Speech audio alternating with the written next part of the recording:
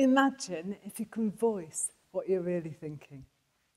Now imagine an existence trapped with your inner thoughts. You know that speaking voice inside your head when you're reading a book.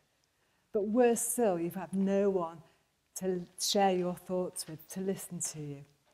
Imagine you're lying in your bed, thinking, feeling, seeing, hearing, assuming your head is pointed in the right direction, but you're completely powerless to give anyone a signal that you can understand. So inside your head you're screaming, I'm here, I'm here. But no one is listening because to everybody else you appear to be in a completely vegetative state. Now there are many, many different levels of consciousness. I mean, you have a coma and you have a vegetative state, which is like a coma, only with your eyes open. And then there's an unconscious state, which is where you're aware of yourself and your environment, but you're completely powerless to give any communication signal to anyone. And then there's minimally conscious.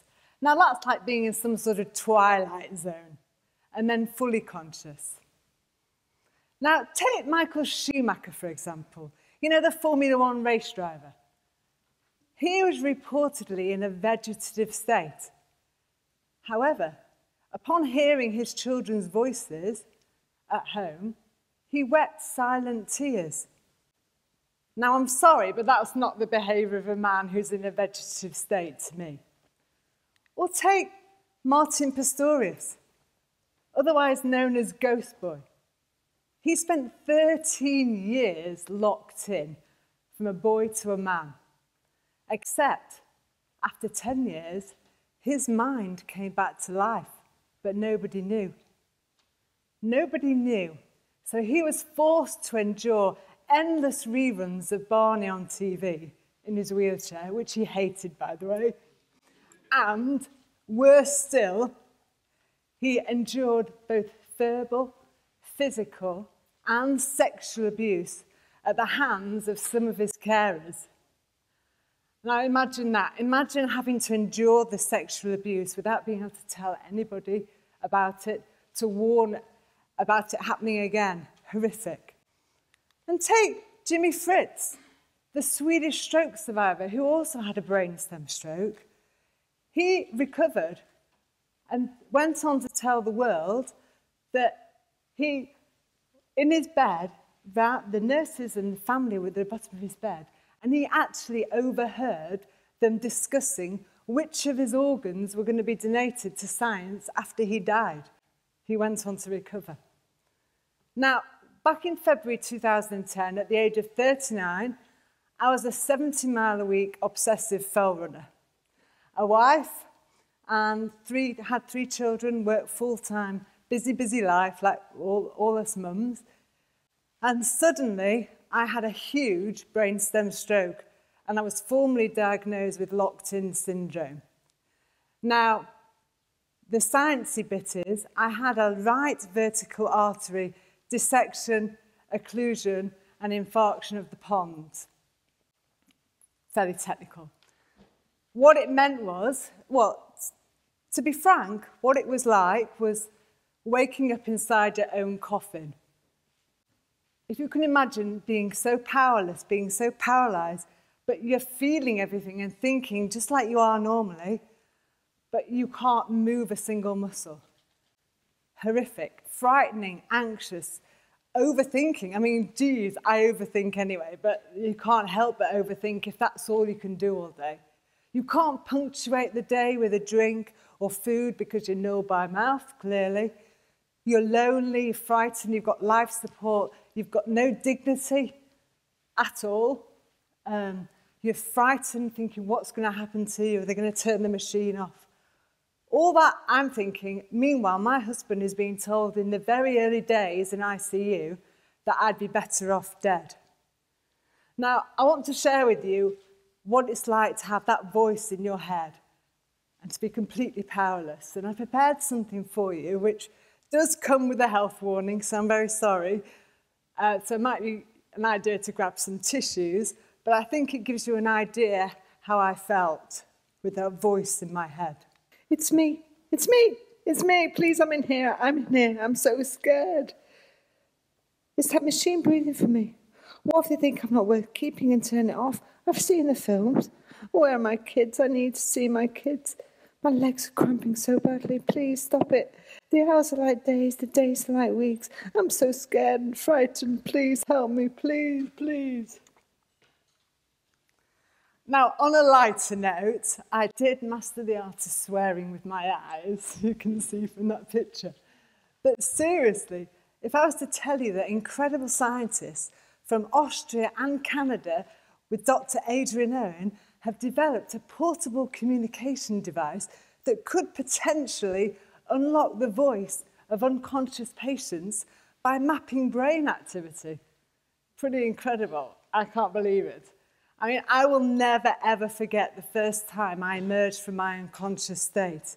And my friends in ICU, with their own basic communication board, had asked me whether I could slightly muster up a slight blink, once for no, twice for yes, so they could finally understand what I needed, because unlike doctors, they knew I was me inside and I wasn't released.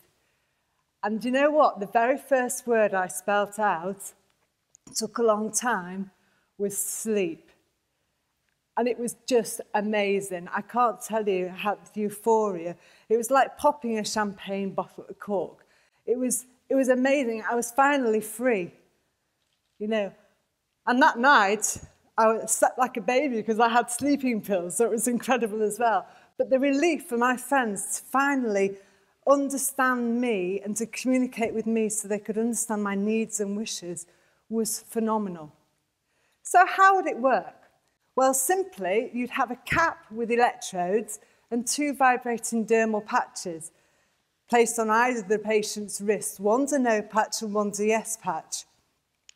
It's thought that the vibrating patches make it easier for the patient to attend to or focus their response to a simple yes-no question. So, for example, a patient might be asked, are they married?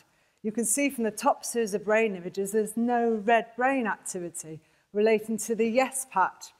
However, on the lower images, you can see lots of red brain activity, indicating the patient was communicating they weren't married. Indeed, they weren't. Similarly, patients were asked if they had siblings. You can see on the top series of images, there's red brain activity related to the yes patch. There isn't on the no patch. Now, this is so exciting. Fundamentally, it's going to change lives, qualities of lives. But it won't work for everybody. I mean, you know, it has been suggested that perhaps some of the early findings in the results, the full results have not been published yet, were because some of the patients who were recruited onto the study, who were minimally conscious and not unconscious. Now, given that it's estimated that between 20 and 40% of patients are misdiagnosed as vegetative, I think this is such an important development. And I, for one, am very much looking forward to the published results being made available. So, you might wonder why I think I recovered. Well, in a nutshell, the separation anxiety for my 3 children was phenomenal. My youngest was only 5. To not be able to hug them, to not be able to tell them it's going to be okay, to console them. They read me stories. For goodness sake, talk about a role reversal. But beyond that, which was horrific and actually hurt me, it really was hard, I was written off in the first few weeks of rehab. I was expected not to recover. Their plans for me was to be written off and sent to a nursing home, dribbling in a corner somewhere in a wheelchair. And that made me really angry. I wanted to be a participatory mum with my children. They were all I had. And they'd written me off, so I was angry. So basically, I set about, that anger gave me the self-belief to blooming well prove them wrong. And in doing so, I came up with some ridiculous, ambitious goals. I mean, I wanted to eat again. I wanted to speak again. I wanted to hug my children. I wanted to walk out of hospital, run by my first anniversary, help other people who are equally as written off as me. And then I set about working really hard. And when I say really hard, willing my body and trying to improve any range I got, any flicker back in my body, whether it was a finger or a toe or a tongue or lips. But I'd do it 400 times a day, and I'm not joking. I didn't know about neuroplasticity. I didn't know about intentional medicine or visualization then. I just knew willing. I knew desperate. I knew I wanted to be back with my kids. So I did, repetitively, frequently, intensively. And do you know what? I'll give you an example of that. I used to lie in my bed and I'd look at my big left toe and I'd sit staring at it thinking, bloody move, damn you. Just move. And you know, for weeks and weeks, nothing happened.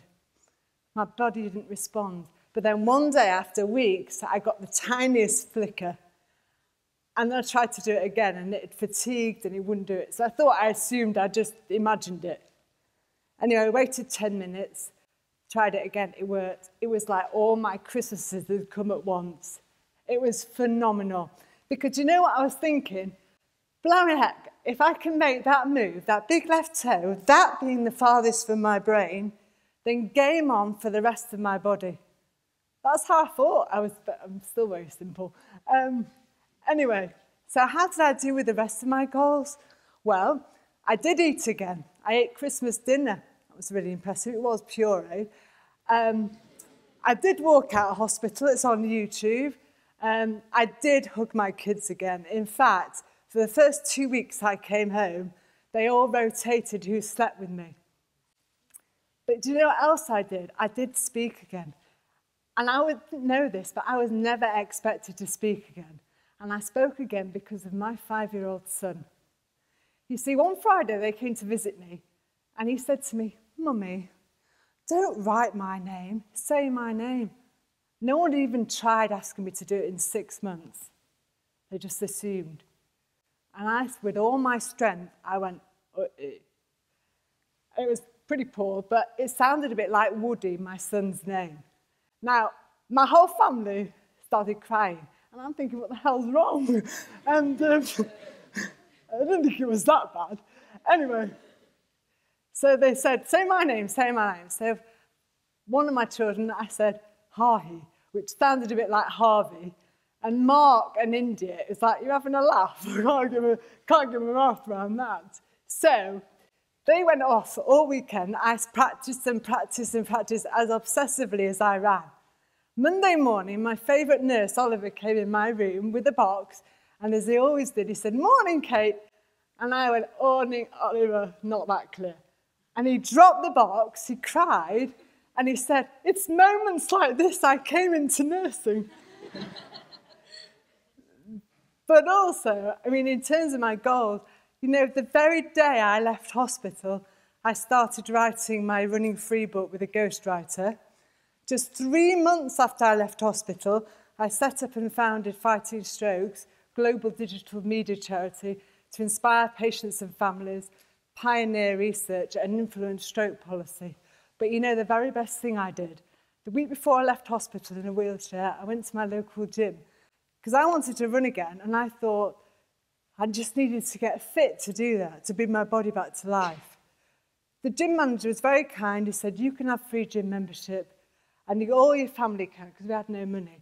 He said, "But you know what I'm going to do extra?" And this was my stroke of luck. He said, "I'm going to chuck in my very best physio, Mike Lee, because I do believe you'll be running again, but you need some help." I was deluded. I thought I could do it on my own. What Mike Lee didn't know and didn't understand, he found out about. And together, we were a massive force, huge team, because within just 21 months of my brainstem stroke, this happened.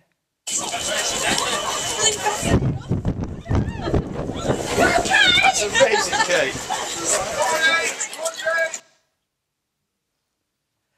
Now, I think you've heard, communication really, really matters to me. In fact, I would say it's a fundamental human right. We owe it to unconscious patients to develop this technology, to give them a voice, so they can be heard and their wishes respected. Because above all, this new communication technology brings new communication possibilities and hope.